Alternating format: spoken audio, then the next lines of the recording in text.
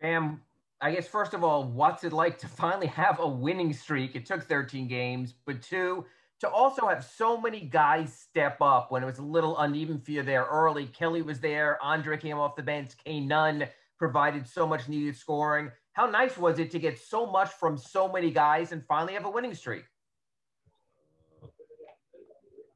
I mean, winning is the ultimate goal. So you can tell everybody walking around here with a smile on their face. You know, food tastes better, things get to sleep easier. Uh, like I always say, man, there's no in between. It's either winning or misery. There's no in between. So, you know, we just need to keep this going, keep feeding off this energy that we got, and feel like we'll be okay. And then just to see a guy like, coach always tells us there's so much behind the scenes. Guys who aren't playing are still working hard. Sometimes it's just a matter of getting an opportunity. To see K Nunn do what he's done now the last two games to back it up with another solid effort. How good do you and the guys in the locker room feel for him? Thank you.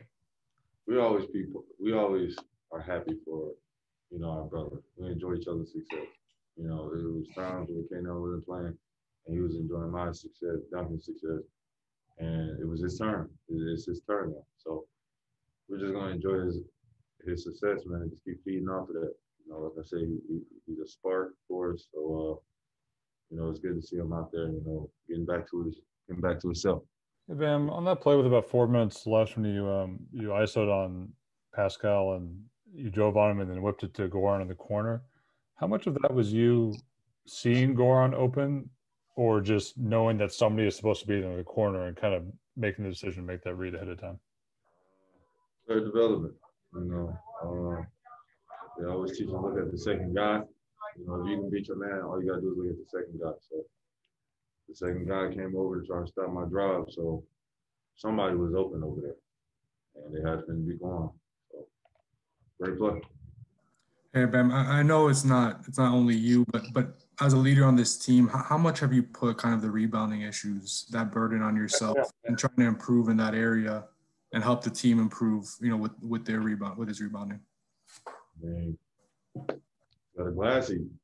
There's nothing to it, man. Just get the rebound. We got to finish possession. And, I feel like a lot of that is what's been holding us back from winning the game. So, I put that pressure on myself. Ben, what do you think this is going to do for you guys when you do get everybody back? Just it was felt so low a week ago. Now you guys are starting to rally with the tough circumstances. What do you think this can do for you guys this season once you do get Jimmy and Tyler back into the fold? I mean, strength in numbers. I feel like that's the biggest achievement for us right now. We're down a couple guys, like you said. So, being able to win these games while they're gone, and then when they come back, should be even more of a plus for us. We got extra guys, extra bodies, and then we're fully healthy. So it's gonna be a fun season, man. We started out a little shaky, but we're figuring it out. After a loss like this. Thank you. How you doing, Bam? How you doing? Pretty good, pretty good. Now, you were the captain of the team tonight, obviously. You steadied the pace with 14 points, 13 rebounds. You out-rebounded the Toronto Raptors 46-41. Did you feel that your presence on the floor dictated how Toronto was going to guard you, leading to open shots for the rest of the players? Because you had 5 teammates in double figures besides yourself. Yeah, that's the way the ball finds energy.